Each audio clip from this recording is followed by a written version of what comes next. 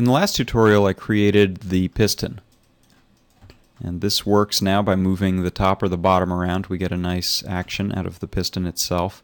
What I want to add now is the spring. So the first thing to look at is creating the geometry for the spring itself. I started out with a helix here, and this was created with a mel script I downloaded from highend3d.com called helix.mel. You can also build these by default now inside of Maya 7. And then a regular NURBS circle. By selecting the NURBS circle and then shift selecting the helix, I can head to the modeling menu set, surfaces, extrude. Here are the options I'm using. I'm going to use the extrude style of path, which means it's going to send that circle down the spiral as a path, pulling behind it the geometry as it goes. And at the result position of the path, I want to make sure that nothing shifts from that location. And the rest of these are defaults. So I'm going to hit the extrude key, and there you go. We get the geometry that I'm using over here on the right. I'm going to delete the temporary one here.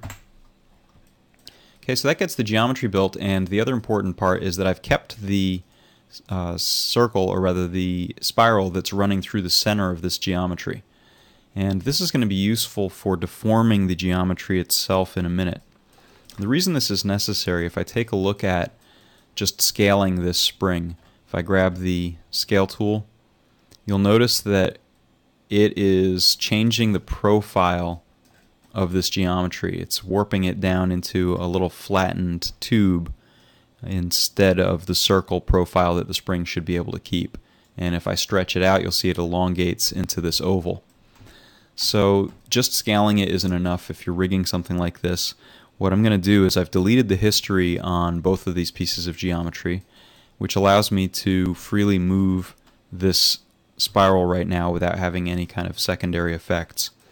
Now what I'm going to do is use that spiral inside of the spring as a wire deformer. And the way this works is I'm going to, let me head out here, head up to the animation menu set, and under deform, wire tool, and I'll head to the options. Okay, let me reset those to their defaults, and the only one I'm going to change in here is the drop-off distance, and I just know from experience with this scene that a higher drop-off distance will allow the spring to be pulled around a little more neatly. So what this is looking for now is for me to select my geometry. I'm going to pick the spring and press the enter key, and then select the spiral curve that's running through the middle of it and hit enter. Okay, I can close that. So now you'll see that I've just got the spring, the curve itself selected, and it's going to pull the geometry with it. Let me set this display level so you can see the spring. If I pick the spring here and just head to component mode and pick one of its CVs, you'll notice that it pulls like a cluster would. As a deformer, it pulls that geometry around. Okay, so the way I'm going to use this now is by selecting my spring curve, which is the deformer, so the spring curve, and go ahead and scale this up and down. You'll see that it's not going to deform the shape of the profile on the actual geometry. This geometry is maintaining its shape a lot better than it did just straight scaling, and now I have something that I can move up and down for creating the deformation. Okay, so I'm going to reset that scale value to 1. Okay, so that's part of the problem solved. The other piece of the puzzle here is how to automate this so that whenever I select and move part of the piston, the spring does what it should do. Okay, so the first thing I'm going to need here is a distance tool. And this is found under Create, Measure Tools, Distance Tool. Okay, I'm going to just place one up at the top of the spring, and that creates a little locator, so I'm measuring from that point, and I'm going to hold the Shift key to constrain vertically, and I'm just going to select down at the bottom of the spring here.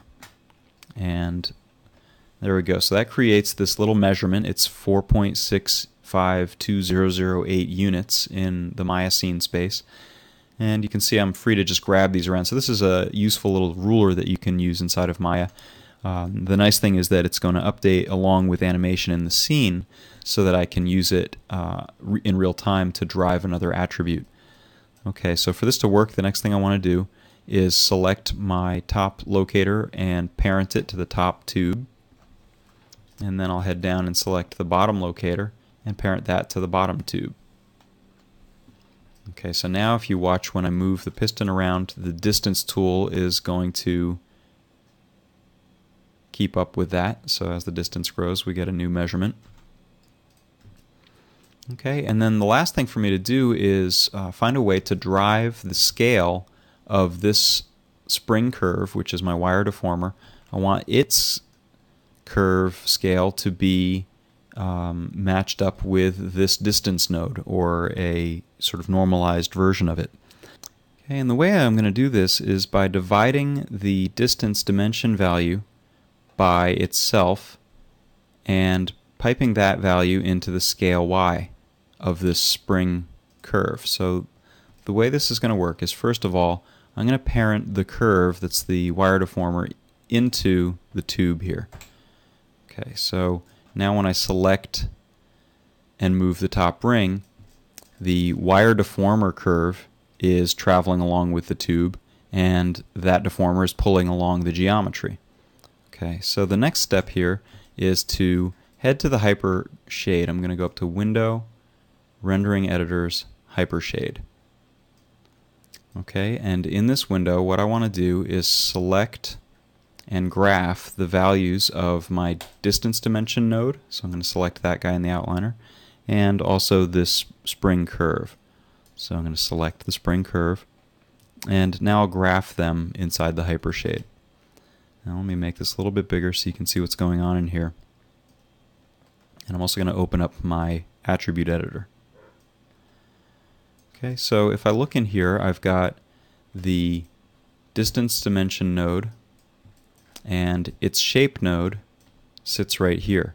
If I select that, you can see I get the distance value. That's at 4.652. That's off here on the screen right now. It's rounded down a little bit for display purposes. And I want to take that value, and I want it to drive this spring curve, but not directly. What I need to do in the middle here is use a multiply divide node. So I'm going to head up to the Create, General Utilities, Multiply Divide. Okay, I'm going to place that in the middle here. And now the way this is going to work is I'm going to select the output of the distance dimension shape node, and this little out arrow here. I'm going to choose distance, and I'm then going to pipe that into the input 1 x.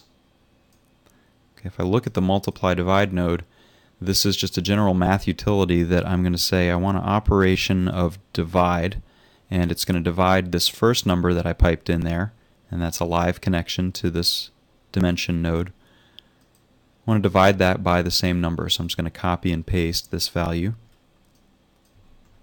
Okay, so whoops, let me try that again and press enter. So now what it's doing is it's going to get an answer of 1. It's dividing 4.652 by 4.652. And then I'm going to send that output, the answer to that division, the output x node or attribute, into the spring curve's scale y. I can close this down now. The connection is made. And if I try moving the piston up and down now, you see that it's keeping pace with the translation up and down. And I can stretch that, or I can compress it way down a little further than you'd want to in reality. Well, that looks pretty good now.